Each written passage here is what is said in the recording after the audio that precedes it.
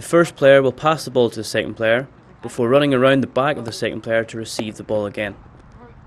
The first player will then proceed to pass the ball along the line as shown in other line passing drills. The important thing to remember with this drill is if you're player 3 or 4 is to hold your depth, do not overrun the first ball carrier, therefore a forward pass will not occur. The basics remain the same.